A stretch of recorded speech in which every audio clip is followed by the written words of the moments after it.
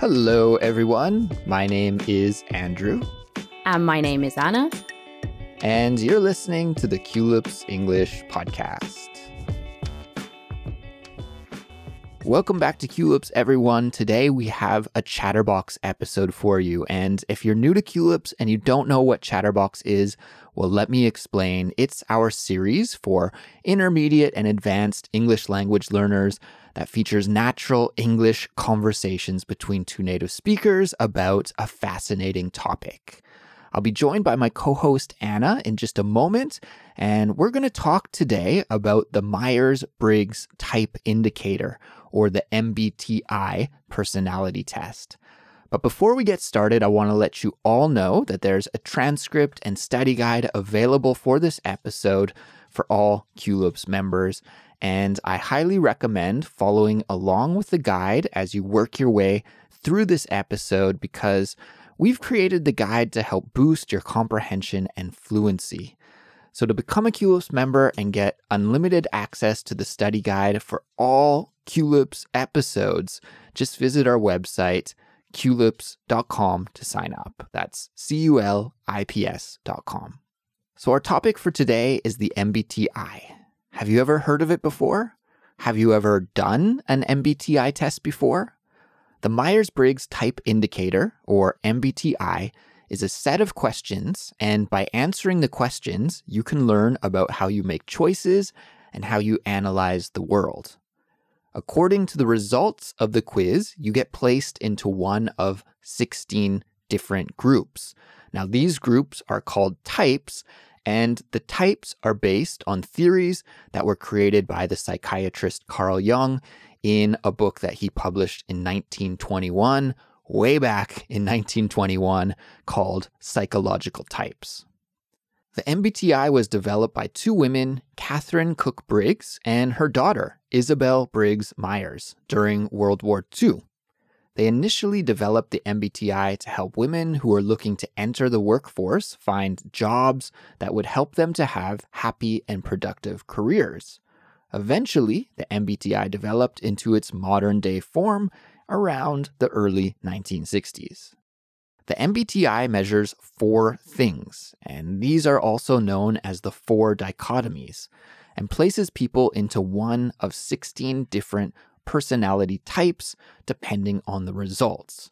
All of the personality types are considered to be equal, and there is no one best type. So what exactly are these 4 dichotomies that the MBTI measures, and how are personalities categorized? Let me walk you through it.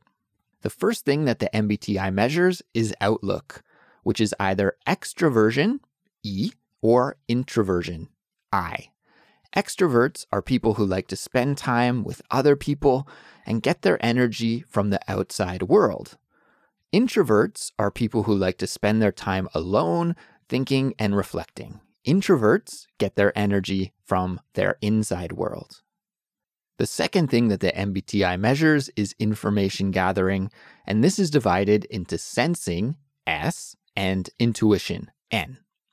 People who are sensing trust facts and tend to accept things that they can see, hear, taste, touch, or smell. But on the other hand, people who trust their intuition are more likely to trust information that really isn't dependent on the senses and can't be easily tested. They are more likely to trust hunches and go with their gut. The third measure is about decision making, and this is divided into thinking and feeling. People who make decisions alone and use their reasoning and logistics skills to make decisions are called thinkers, T.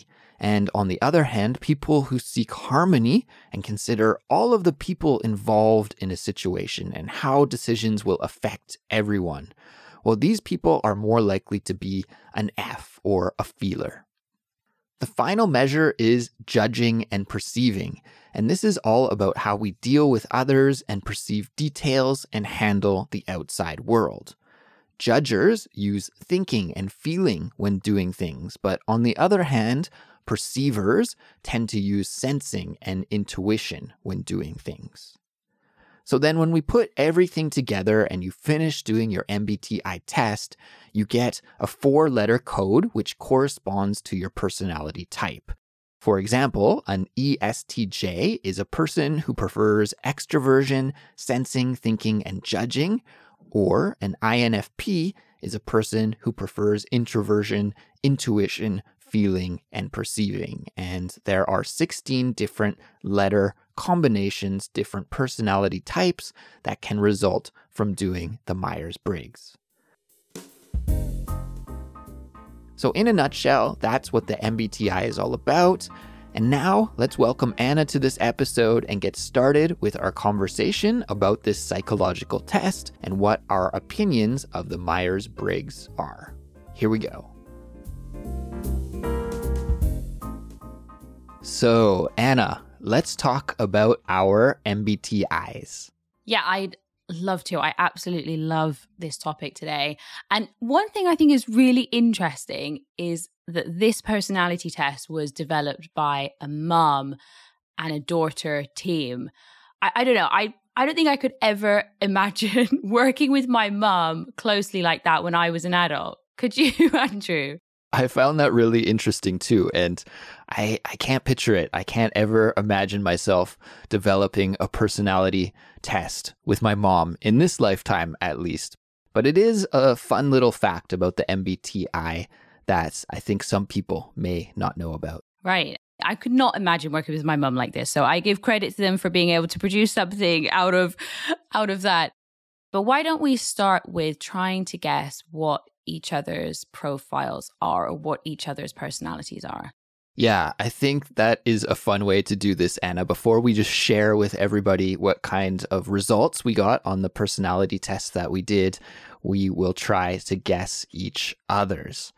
So just before we started recording, Anna, I went over all of the 16 different kinds of personality types on the MBTI, and I was trying to imagine what one matches your personality best. And it was difficult, to be honest. There were several that I thought that you could fit into, but the one that I decided on is ENFJ. ENFJ. Am I right? You're wrong by one. You're wrong with one of them. Only with one, though.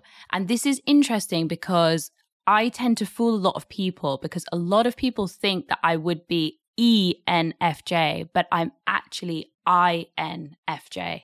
I've got all of those. So you've done really well in those last three, but I'm actually introverted and not extroverted. But it can be a bit of a trick because sometimes when I'm at work, for example, or with you or when I'm in a really comfortable situation, I think people perceive me as being extroverted, but actually the reality is that I'm for sure 100% introverted. And also it's interesting to note that introverted, I think, has a bad rep because I think when people say introverted, they're like, oh, it means somebody that never says anything. They're super shy. And it could mean that. But for me, it's more about you need time by yourself.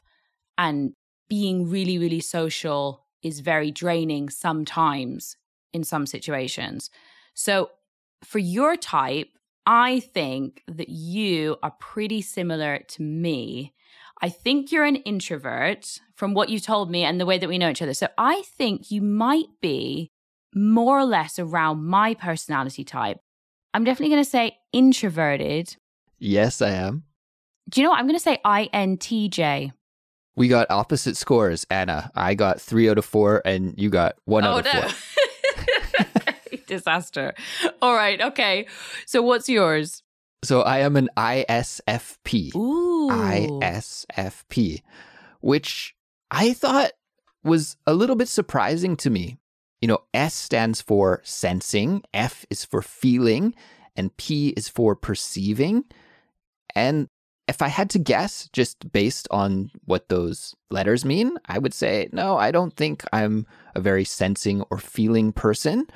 But yeah, according to the test results, that's what I got. I actually did the test twice because I didn't believe it the first time. I thought, it can't be right. So I waited a day and then did it again the next day when I kind of forgot all of my answers. And I got the same result both times. So I think there's something to it. Ooh, I love it when people have different ones to me, because then we can dissect and have a look at, the different ones, because I'm like, ooh, you're an S and I'm an N. But we do have the same with feeling. So this is about basing our decisions on personal values and how your actions affect each other. So we've obviously got a little bit of crossover there. And also we're both introverted, which I knew that, I think, from what you told me before. And would you agree that it's like with introversion, it's not necessarily, I don't see it as like being a shy thing, but more that if I want to recharge my batteries, I need to be alone or have some time alone. Is that how you see that introverted or introversion thing? It's really hard to say. I do think there's that part of it, but I would say that I am an introvert, but I do like spending time with other people. It's not like a 100% of the time thing, right? There's some nuance there. So maybe it's better to say I'm an extroverted introvert. I don't know if I could combine the two of them. I'm introverted in certain situations and extroverted in other situations. I think a lot of people would think it's kind of funny, Anna, that we are both introverted, but we have a podcast that is listened to by many people, and we go onto our Instagram pages and make videos and share them with people. That kind of thing, traditionally, people wouldn't have seen as introverted behavior. So I guess in that kind of way, we are extroverted. But yeah, maybe that's more of the traditional way of understanding it. And it's more about how you get your energy. If you get energized by spending time with people or by spending time alone. And I definitely enjoy my alone time. Yeah, I'm a big fan of alone time. And I know, like, I sometimes with my personality, I know when I need to just have like a me day, we say. But I do think that my profile, because there's many different things that you can read about your profile. And I do think my profile is quite accurate. And there's definitely some things that I think, wow, that does describe me down to a T. But there is the thing, and I mentioned this to you before, Andrew, that it becomes like a self-fulfilling prophecy. So you do the test and you get your profile, and then you think, oh, that's me, and I always have to be that way. And like you said, it's not always the case. And I kind of think of it as more of a spectrum. You kind of, some days you might feel a little bit more on the extroverted end, and sometimes you might feel a little bit more carefree. Like, I think in my profile, I'm very risk averse. If I want to take a decision, I have to think about it a lot, rational, logical. But maybe there's some times that I'm not like that as well. So I don't know. It can become a self-fulfilling prophecy, but I do think there is obviously some truth in, everybody has different types of personalities and different tendencies. But I think also that you can have a different result at different times in your life. I've always done it when I was at work as a way to like get to know the team and find out the other profiles in your team and how to work best together. Because if you have somebody who's, I don't know, a thinker, and then you have somebody who's the opposite, you're like, okay, well, it's about understanding maybe how they're working and how you can work with them better. But I do know some people that have got different test results at different times in their life. So, but I think I've been pretty steady. Well, we were talking a little bit off air before we started recording about this topic, Anna, and I was saying how I kind of feel like I have different personalities in different situations, right? My Culips personality, maybe your Anna with two N's English personality, is a little bit different than your personal personality, if I can say it that way, when you're spending time with maybe your friends or your family. And my work personality is different than my personal life personality. So I think we sort of wear different hats in different situations. Now, there may be some core elements that are always the same, but I do think there is some room for fluctuation, for change from one situation to the next. Yeah, and it's whether those are actually different personalities or whether they are all just aspects of your personality. You just use them at different points, because I'm the same. I feel like my, Anna with two N's hat, I wear, and my teacher hat and my coach hat, I wear that one as well. But it doesn't mean that I'm not that person. It's just that I feel like it's an aspect of my personality that I use in that situation because it fits best. And I think when you do things like podcasts and Instagram and it's more public, you do have this kind of hat that you wear. And it's kind of like performing, it's like you're having to put on, I wouldn't say a show, but I still think it's part of your personality, but it's just a different part that you use for that thing, whatever it may be. But Andrea, I wanted to ask you, what part of your personality do you like the best? I know you said you didn't agree with the profile. You're like, that's not me. I don't do that. But after reading it, what part do you like best about that profile that you have or the personality that you have? Well, I got some interesting results that came up with the personality test. It gave me an overall analysis of my personality. Now, of course, this wasn't a scientific test. I didn't meet with trained psychologists or anything. This was just like one of those things that you do on the internet in 10 minutes, just answering some basic questions. So I'm not going to say that my test results are in any way scientific, but I do think that they describe me to an extent. And some things that I liked about it was that I got 0% on the psychopathy result, which was reassuring. You know, sometimes I feel like maybe I have my emotions buried too deep inside, and sometimes maybe I'm not as caring as I could be and not as empathetic as I could be. However, I guess as I get older, I'm getting a little softer, to be honest. But to see 0% there, that was just nice. One thing that I didn't like about my results was it said that I am statistically prone to stress, 87% higher than the general population. Wow. So that is not great. Also, more prone to mental illness and neuroticism. So that's not great. Not the best. No, I think of better things. Not the best. 87% a higher chance than the general population. But it did say that I'm 89% more organized than most people who do this. I don't know if that is true or not, but I guess I like organization and I like routine and I like habits and I like schedules. So whether I actually live by them or not, I'm not sure, but I do enjoy that. And that came out in my results as well.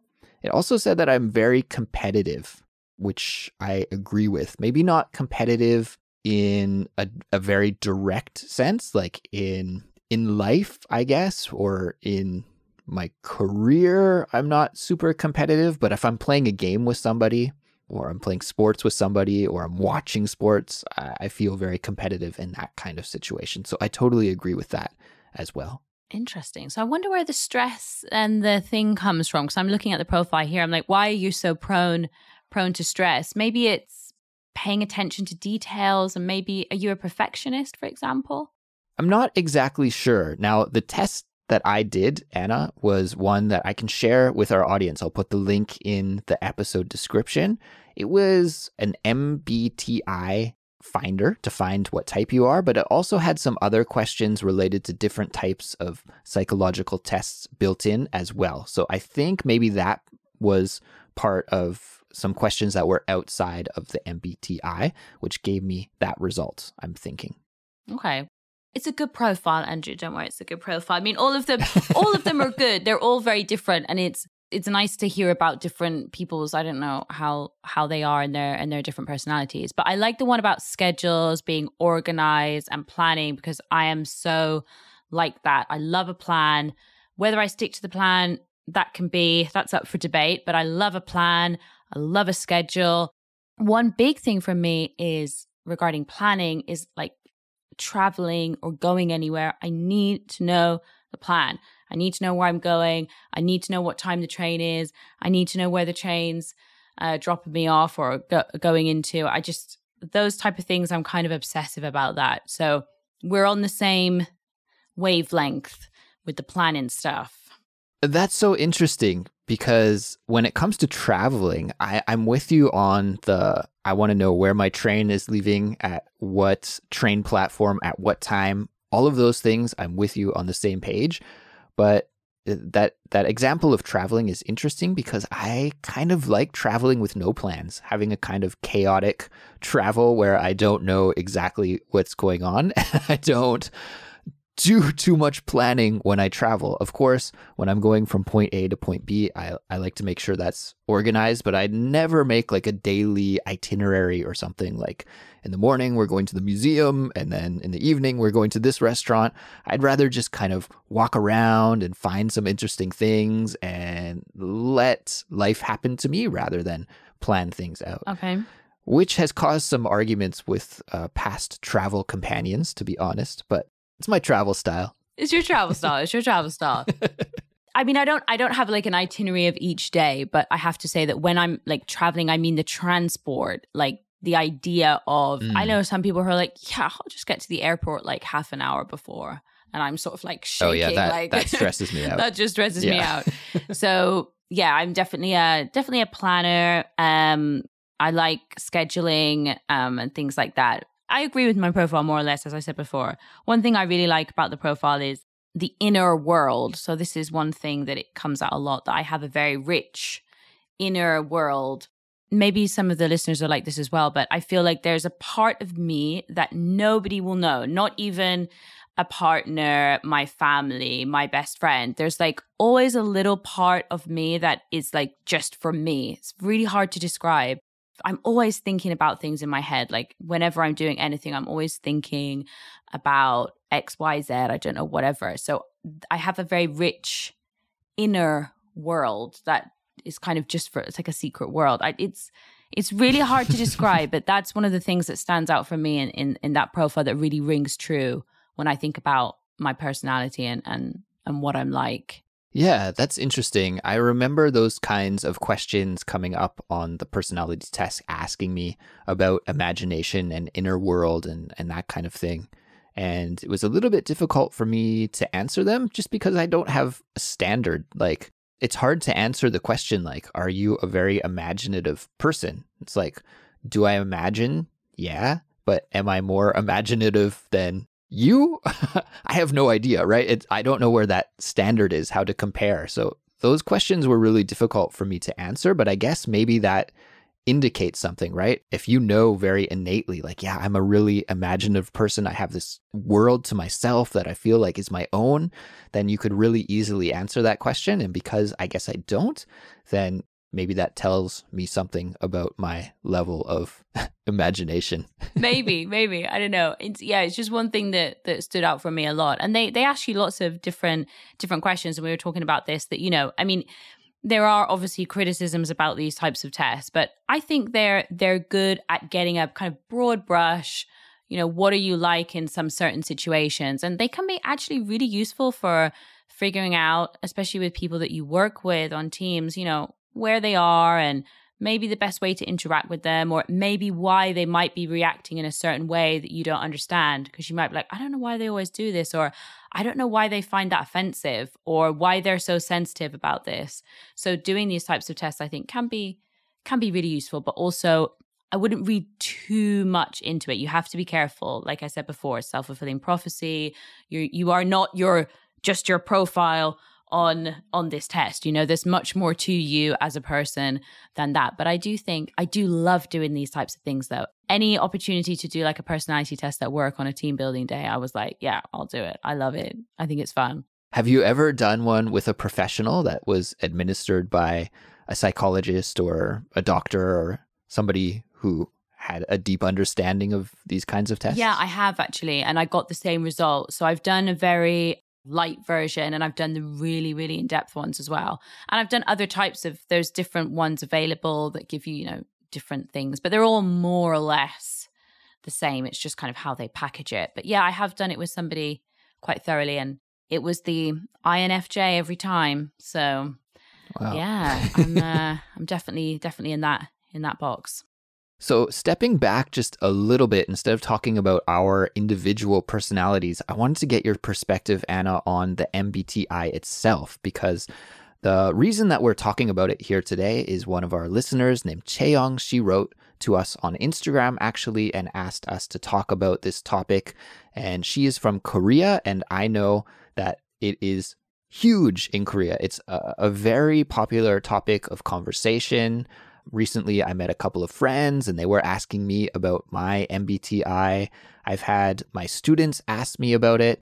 Sometimes even in the English classes that I teach, my students will introduce themselves with their MBTI as part of their self-introduction. So it's extremely popular here in Korea. I know that in Canada, it's also popular, but more for what, like you were saying, about team building or in the corporate world. But I'm wondering, as someone who's living in Spain and as someone who's from the UK, in these two countries, is the MBTI very popular? So based on my knowledge of the UK, because actually in Spain, I haven't worked in a Spanish company. So my knowledge would be about the UK. But yeah, in the UK, it's super popular. And it's interesting that you mentioned that people use it as part of their introduction. And it kind of becomes like a talking point, a discussion point, like, oh, which one are you? Which profile are you? And you're like, oh, I'm an INFJ. What are you? I have heard that some people really like to use it as a form of telling people who they are. But again, I think that it's like a double-edged sword, because you can say, oh, I'm this, and then people will react to you based on that rather than actually getting to know you and forming an opinion about you. Do you know what I mean? So if I say to you, I'm an INFJ, you're like, oh, Anna's introverted. So, I don't know, maybe. Because people always think introverted, boring, and I'm sick of it. It doesn't mean that you're boring just because you're introverted. I think it has such a bad rep. So it's like good, but also I can see how people might change their reaction based on you saying that. Yeah, that classic definition of the quiet introvert is not really accurate, because we are two chatterboxes here on Chatterbox talking a lot, and we both said that we are introverted. And I like the expression that you used just a moment ago, a double-edged sword. Could you break that down and just explain what that idiom means to everyone, if something is a double-edged sword?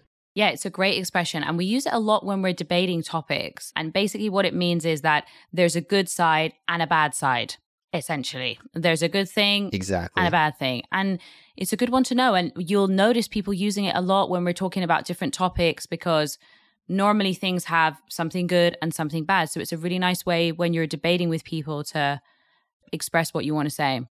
Yeah, when we're comparing things, sometimes it can be a little awkward to compare things in that kind of situation. You could say there's pros and cons, or there's pluses and minuses, but personally, I've never liked that expression, pluses and minuses. It sounds a little awkward, but a double-edged sword is a nice expression to use when something has some good points and some bad points about it, or when it can be helpful or hurtful, that kind of situation. So to finish up, Andrea, I thought it would be interesting. We talked about what we like, but if you could change any aspect of your personality, what would you change? Well, now that I know that I walk around feeling more stressed out than most people, I think I would have to say that I want to change that. If I could not worry or stress out about so many things and take life maybe a little bit easier, that sounds pretty good to me. So that result was a little bit surprising. And now that I know that, if I could reduce the amount of stress or the impact of stress in my life, I think that would be very, very beneficial. How about you, Anna? What would you change? I wouldn't really want to change anything too much, because if I change something, then it wouldn't quite be me. But I'd love to just see what it's like to be extroverted. I'd love to try it and see what it's like on a day-to-day basis. Yeah, I would change it for a day or a couple of days, maybe. Yeah, well, if we could do that, I think I would like to try on every personality type for a day and see what they're like. That would be really, really fascinating. Sure.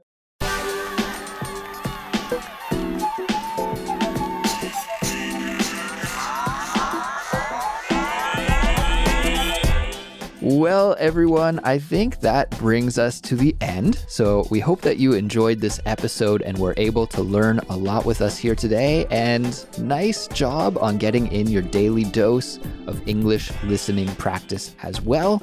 You guys are doing exactly what you need to do to improve your fluency. So keep up that good work. And also thanks again to Chaeyoung for suggesting this topic. So Andrea and I talked about our MBTIs, but we're curious about you. We'd love to know your thoughts about the MBTI and personality tests. So visit our website, Culips.com, and you can leave a comment on the page for this episode, and you can share your opinion with us and the rest of the Culips community. This episode was made possible thanks to all of our wonderful members and supporters. And guys, if you enjoy Culips and find it helpful for building your English skills, we'd love it if you could help us by leaving a 5-star rating and a positive review on your favorite podcast app. You could also support us by following us on Instagram or YouTube, or telling your friends who are learning English to check us out. You can also support us by becoming a Culips member. There are tons of great benefits you get when you're a member, like study guides and transcripts for all of our episodes, plus much, much more.